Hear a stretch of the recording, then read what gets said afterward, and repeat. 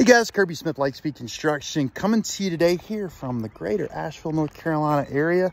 And we're looking at an approximate 25-year-old 3-tab shingle roof. Now this is typically called a 25-year roof, and we can see we've gotten about 25 years out of it. One of the things you're going to start to see when a roof is worn out is that it's going to be showing signs of shiny, and that's going to be fiberglass shiny. We see that in several locations and kind of all throughout the roof, and it's not everywhere, but it's spotty, shiny fiberglass. Also, this roof is about 60 to 70% granular loss, and one of the reasons that it might have been accelerated just a little bit is that there's not a ridge vent. Really not great ventilation in this roofing system. You'd want the air to be able to escape out of the ridge of the roof. That would go for back here as well, in the front also, and certainly along the main ridge as well. So ridge, roofing, shingles, all this is looking at being replaced on this property, and we certainly want to get a great bid on this and get our customer very aware of how we're going to assist.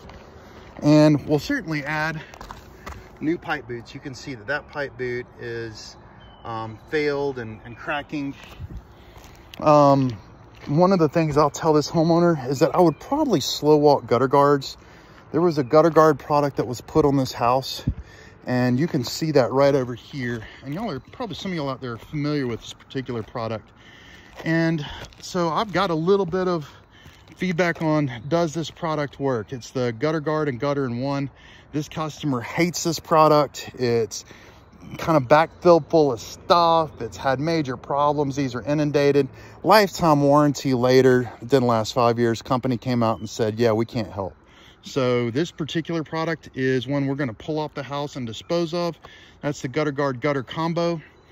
I'm going to suggest not to put a gutter guard back on this house simply because there's so much debris that collects on this roof. This roof needs to be cleaned once or twice a year minimum.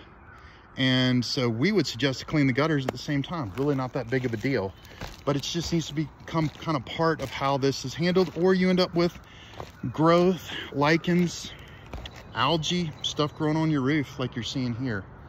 And that's going to cause some damage to shingles and roofs over the not too distant future.